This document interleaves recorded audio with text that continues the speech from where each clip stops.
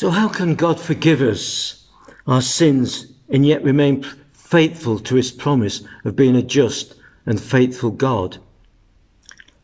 What's the answer? Well, the answer, of course, is at the cross, where his own son died for our sins. In chapter 2, we read these words: "My dear children, I write this to you so that you will not sin. But if anyone does sin, we have one who speaks to the Father in our defense, Jesus Christ, the righteous one.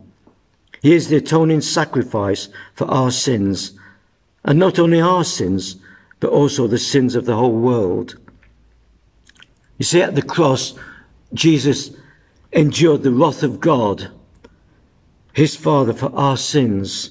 He took on our sins upon himself that we might be free. The justice and punishment that we deserved was laid on him. How can we be sure today of forgiveness? We just need to look at the cross. There's full assurance there.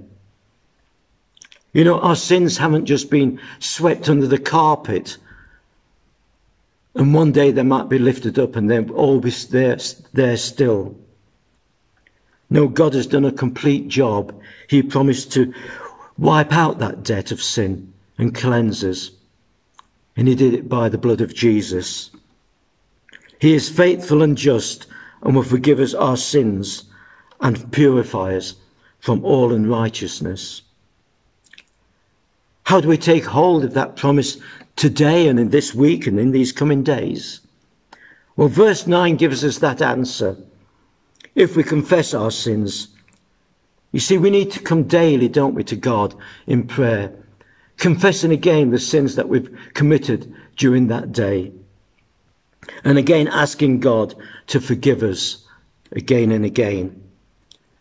Let us readily confess to Jesus the sins we have committed and take hold then of that wonderful promise that he will forgive us. And then let's let go of those sins. You know, so often people carry their sins around on their backs, don't they? Even though we know God has forgiven us, we still carry some of those sins around with us. And Jesus says, God has forgotten them. He's forgiven you and he's forgotten them. So we should forget them too and trust that he has really saved us. God's wiped away all our sins and he'll never remember them again. Just as we close this morning, can I just say, if you've never asked God to forgive you your sins, why don't you do it today?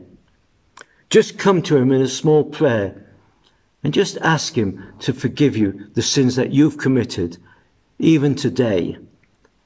And ask him to take those sins in the name of Jesus and forgive you. Then you'll know peace forever. You know his love forever. You know the joy of following Jesus. May that be all our prayers today, that we might know Jesus more and more. Amen.